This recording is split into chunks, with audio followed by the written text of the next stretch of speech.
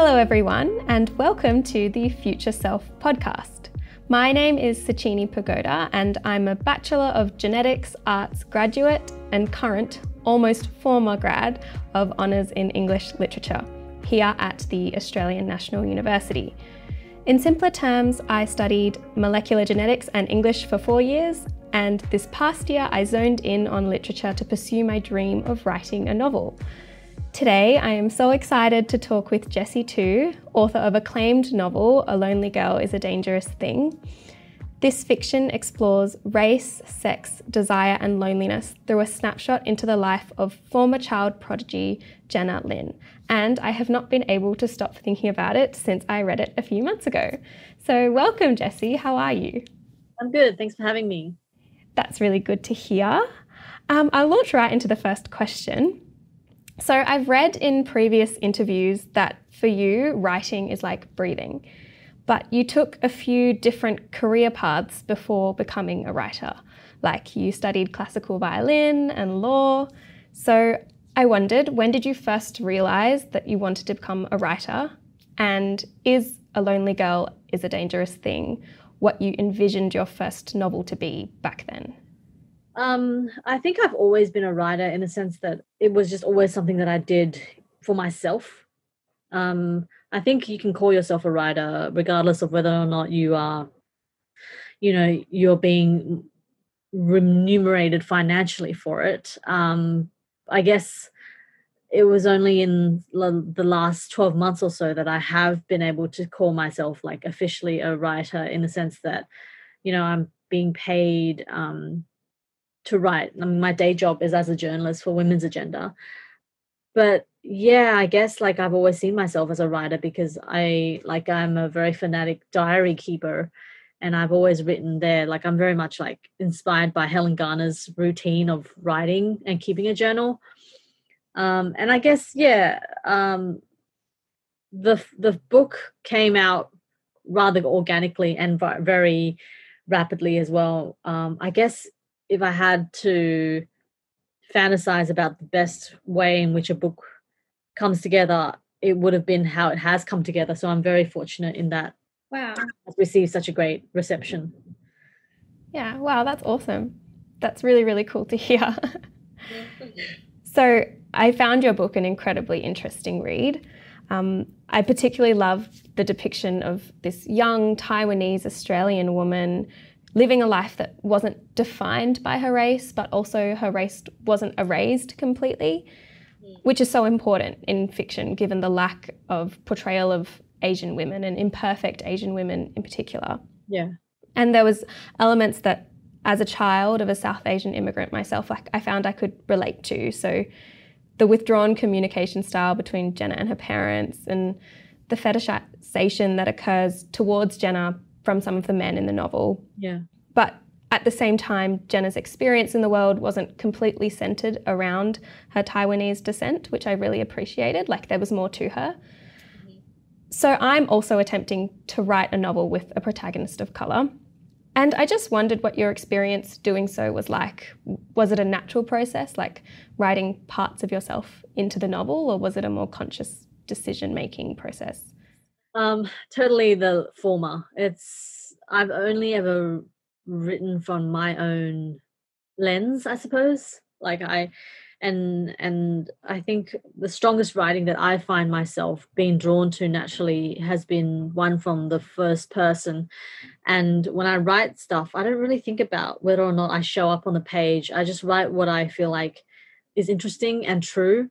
And like some people can credit it as, stuff that can be attributed to me personally, but I don't think that really, like those questions of whether or not, the character has elements of me in it is so uninteresting to me. Like I really don't care. Like me as a writer I'm only interesting in the sense that I have constructed this book, but like other than that, people should not be interested in me as a person. Like they should just try and engage with the work on its own terms and its own merit.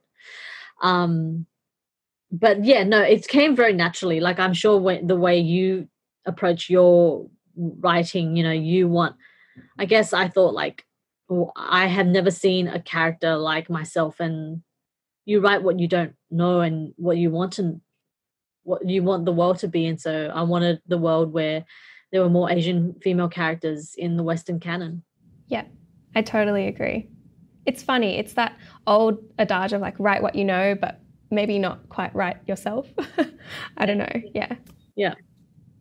Yeah, and a bit of a interesting question, I guess. I wondered, because I sometimes do when I'm writing characters of colour, did you wonder if there was a potential to alienate readers by including some aspects of Jenna's lived experience as an Asian Australian woman? And I guess, does that even matter? No, it doesn't, and it shouldn't matter. Like, I guess it depends on who you're trying to impress. When I write, I'm trying to impress nobody but myself. Yeah. I guess it's a very privileged position I'm in.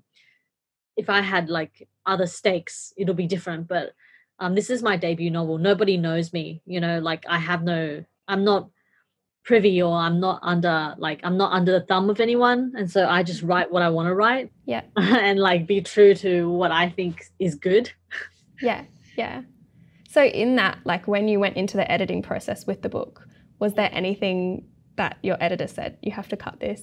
I don't like that. I think I had like several cuts. Yeah. I had like all up just under 20 edits for this novel. Wow. So yeah, the book was way longer. So my editor is a genius. So she was able to cut a lot from it. But like the cut version is obviously like much, I'd say like ended up being a stronger book. Okay. Yeah. Same thing. Kill your darlings. Yeah. So the next question is, your novel has done incredibly well. Congratulations. And looking back, what do you think were the most important forks in the road or career decisions that you made that helped you get to where you are now? I don't know if it was a career decision, but it really came a point at around 2016 or 17 where I had these two amazing friends who are much older than me, who sat down and had a conversation with me in the context of like work. Like they're both teachers and I was a teacher at that point. And they kind of casually said, you can actually do this. Like, you're actually very good at writing. Like, don't hide it from the world. Like, at that point, I guess I was still in my 20s and they were very much like, when you don't see your own worth or value, so you sometimes need someone else to tell you that. So they were these two women who really just said, hey, what you can offer is actually very good. So just go ahead and like sort of believe in yourself. And I think that was really, really important for me at that point in my life to sort of compel myself to believe that what I have or what I want is worthy, I guess, enough. Yeah. So from there, did you decide to pursue writing more seriously? And yeah, I think I started like entering a lot of competitions. Yeah. And like showing people my work, because I think like a lot of people are fantastic writers. It's just they don't feel like they have the for whatever reason they don't feel like they have the confidence to show other people or to say, hey, this is great, and then send it out to the world. Yeah. Which is a shame, because like there's a lot of shitty writing out there, right? Like so many bad books are being published, but it's just like those people have just happened to have people who thought that it was important. There's always going to be people who hate or love your work, Yeah. I could talk about that for ages, but I'm going to move on. What would you put the huge success of your novel down to? Do you think luck was much of a factor, or were there things you proactively did to contribute to its success? Probably a great team at Allen Unwin. Okay. The publishing house who backed my book. And my agent. I guess I would put it down to really, really supportive people. Mm-hmm. Who believed in the work. And so I wouldn't go far as I wouldn't say luck, although there's a element of luck in everything that we do. I mean, it's lucky that you and I were even born, you know, if you want to take it to that extent. But yeah, supportive people who believe in the work is really what has made this book so that has made this book on a lot of people's reading list. Yeah, I have to confess, it was the cover that got me. So I was like, that's a beautiful cover. So I picked it up. Yeah, that was like luck, I suppose, you know. Yeah, I guess so. So if you could give your past young writer self a piece of advice, what would it be? Would it be to just believe in yourself more, or? It would be to I love this question because I always want to think about, you know, how I would have changed my past, because I feel like I would probably have written this book like way earlier if I didn't have so much self-doubt. I'd say I would tell myself just do your own thing. Like, don't try and pander to other people. Yeah. That's my I think that would be such great advice if I could give my younger self. Like, don't try and like genuflect to anyone else. Just do your own thing. Yeah. I love that. Awesome. So you actually mentioned, and I've heard that publishing is all about who you know. So building up a portfolio, getting your name out there, publishing freelance articles, entering competitions. Do you have any advice for me on how to do this effectively, aside from just sending out 100 pitches and crossing my fingers?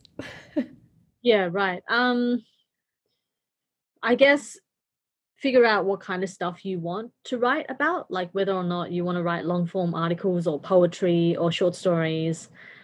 Figure out how, like, your little thing, like, and what kind of publications you want your name to be attached to. I think that would be like a really important first step. And be very intentional about where you place your work. So like, obviously, I think I would say to do your research. So like, don't go sending aggravated like op-ed to a publication that you know just won't publish, you know, a very strong polemic or something. Like, just be very careful about and deliberate and intentional about what kind of publication you pitch to, I'd say. Yeah, so, because you only have a limited number of time in a day, right? Yeah. So you got to be very resourceful. Yeah. So I guess along with that, how do you deal with the rejection that inevitably comes from that process? You keep doing it. Yeah. Just grow it. Well, I don't see it as rejection. I see it as just part of what you do. It's just like timing, right? For me, I don't see it as someone saying no, even though it is like someone saying, no, we won't take your work. It's just like, okay, what's next? I guess it's like a way of just deflecting lost energy into other areas of your life. Yeah. Making it productive. Yeah. Okay. So the first draft of my novel is already done. Cool. What advice do you have for me about polishing it up and getting it published eventually? I would say leave it in the drawer for like 2 or 3 months. Okay. And then come back to it with fresh eyes. Read as much as you can. Read like your favorite books and work out what kind of sort of writer you would like to sound like. I think like read writers that you find yourself drawn to, and then do like several other new edits, I'd say. And then once you're happy with like maybe after 2 or 3 other next edits, I would say like approach an agent maybe, or maybe just send it to a publishing house and just see what happens. Yeah, and see what happens. Yeah, totally. I feel like there's so much great like publishing houses these days that are still receiving unsolicited manuscripts, you know. I'm sure it'll be like people, if it's like a character who is a non-white person, like a protagonist, I think a lot of people are yearning for those stories. Yeah, totally. And And you mentioned before that you really are grateful towards your literary agent and publishing team. So that's definitely something you would be recommending to, I guess, future writers to try and also get for themselves. Yeah, totally. And also speak to anyone who's in the industry, like reach out to them and like just like send emails or like ask them out for coffee. Like I've always been doing that. I've always asked random people online because it's so easy to connect with people these days. Yeah. And everyone's really friendly. Like learn from people. People are always willing to share advice, Yeah. Okay. So it's a friendly community and I shouldn't be scared of it. No, not at all. Yeah. It was a very small community as well. So yeah. Oh, that's nice. And a bit more of a topical question, I guess, given the days we're in. What do your days as a writer usually look like and how have they changed due to COVID-19? So for most of the day, I work on a couple of pieces for my day job, which is as a journalist for Women's Agenda. And I work from home, and I've been working from home since like end of last year because I've been able to. So that's been really fortuitous. And I guess like I try and spend a couple of hours every day working on my next novel and also keep up with my reviews. So I got a job as like a emerging book critic with The Age and SMH a few months ago. Oh, awesome. So yeah, it's great. I think it's literally the best job in the world to like be paid to engage with a work of literature is a dream. Yeah, such a dream. Yeah. Okay. So do you find working from home a really productive way to work? Do you have any tips for me on how to really... Yeah. I mean, it depends how you what kind of person you are. I am very introverted. I love working from home. Like it's a dream because I hate commuting. But I think I'm an intense fitness fanatic, and so like every day I at least go out for a run or like a fitness class. I think it's important to keep your body really healthy because it serves what you want to do. Like you and I, our jobs is so solitary. Is that the word? Solidary? Yeah, like it's so. Yeah. But sedentary, maybe? That's it. That's the word I was for. Yeah, sedentary. We just sit and like write, it's so we don't move around. So it's important that we also like move our bodies around as well. Yeah. Yeah. And then that also kind of, I find it gives me like my subconscious time to work if I'm really stuck on something. Exactly. Yeah. Well, so just before we wrap up, I would love to know what your next project is about. You mentioned a next novel. I don't know how much you can share, but I would love to know what it's about and when we can expect to see it. Okay. I'm still working on, I think I just finished the second draft of it. And it's basically about, like I've always been obsessed with art, like visual art, right? And I've been thinking a lot about like my relationship to white people and whiteness. I realized recently that I still carry a lot of shame about having pandered to white people my whole life. And a few years ago, there was this one relationship with a man who was a white guy, and I was really, really like the way I behaved in that relationship was so like I'm still paralyzed with shame when I think about the sort of love and attention that I gave him that was completely unreciprocated. And like the book is not really about that guy, but the emotional essence is about, so it's from the perspective of a woman, an Asian woman, who is looking back on her life and reflecting on this relationship she had in her early 20s with a white man. And really it's a narrative assessment on what it means to look. Like I feel like my whole life, white people have been the center of my attention. Yeah. And I'm just so like, it's still conflicting for me. It really is such a conflicting thing. Yeah. So yeah, the book is about that. That's so interesting. I'm so excited to read what you've done with that and all those emotions. Yeah, cool. Yeah, no, I actually just pitched a piece to a online publication about always loving, or not loving, but like thinking that white people were really beautiful. And then I grew up and I was like, wow, that's really weird. Yeah. And now I'm in university and people are like, tick this box to tell us that you're a different ethnicity. Like it's really kind of almost trendy to be a different ethnicity, and it's weird. I know that, right? People exoticize you. Yeah. I get that too, yeah. Yeah, so. I have no idea, actually. I haven't even shown it to my agent, so. Okay, yeah. Who knows? Hopefully soon. So just to read out a concluding statement. Thank you, Jessie, for taking the time today to share your wisdom and advice about the world of being a novelist and a writer. It's really inspirational to talk to someone who is so passionate about what they do and is doing what I want to be doing someday. It definitely gives me hope and a little bit of direction in a field that I think is often mysterious and a bit daunting. So thanks so much. Oh, you're so welcome, and good luck with everything. I can't wait to read your novel. Oh, thank you. The pressure's on. But it's a good kind of pressure. Yeah, exactly. Yeah. This is Ivana Ho. I'm the producer of Future Self, and I'm here with Sachini, who has just finished interviewing Jessie Tu, author of A Lonely Girl is a Dangerous Thing, which I understand you really enjoyed.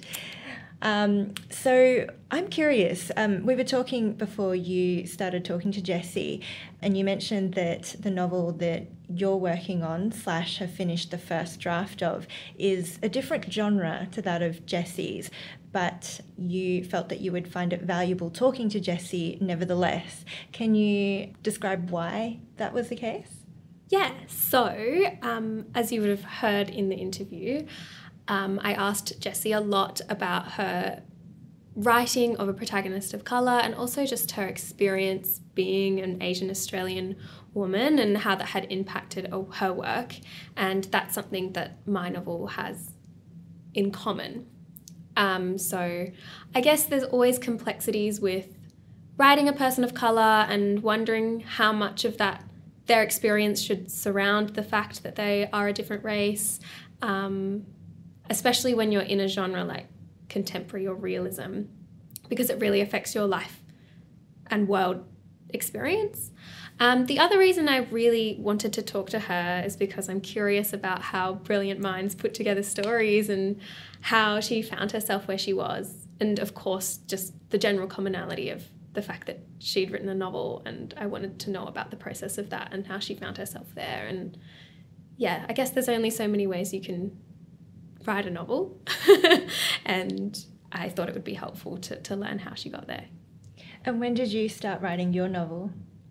I started writing it at the beginning of this year, actually as part of my honours. So I did an honours in creative writing, which means that instead of a whole research-based thesis, mine was 50% research-based, 50% creative. And so the goal was to write a novel and then submit a portion of that towards my thesis. So my goal for the year was to write the novel and then take out chunks and put it towards my honours thesis. So I finished it back in May, but then of course my thesis was due 2 weeks ago. So since then I've kind of got caught up in writing that instead of revisiting the actual fiction work. Yeah. I was going to say, like, that would be just so daunting, having to write a whole novel in the course of a year. And then I hear you say that you finished it in May, which means that you spent it took you 4 months.